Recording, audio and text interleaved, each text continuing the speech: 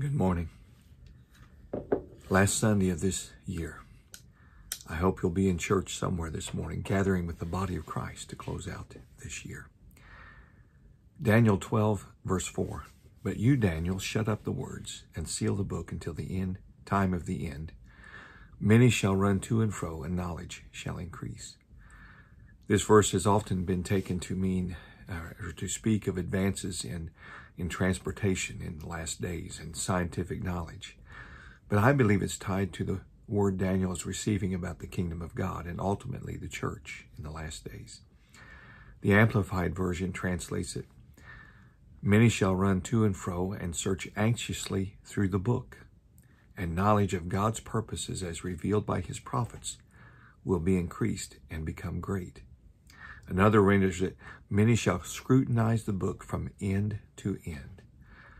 I believe it teaches that many will study the prophetic word of God with new revelation, and knowledge of God's word shall increase in the last days. And we've seen the beginnings of this verse fulfilled over the last few years, and I believe in 2020 we will see it fulfilled in full. This new year will be a time of acceleration in the church, in God's purpose, in the harvest, final harvest of souls. And we will have a greater revelation of God's word to his church in this time, this season. Let's pray. Father, in Jesus' wonderful name, we consecrate ourselves to you and your purposes in our lives and in our generation.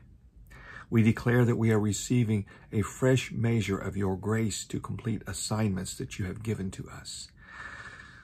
With faith and obedience, we align ourselves with the Word of God and come into the new season that you have for each of us. Thank you for your prophetic word that you have given us. Lord, thank you for the prophetic word you have given to our church and to the church. We pray that your plans and your purposes will be swiftly established through your church in Jesus' mighty name in this new year.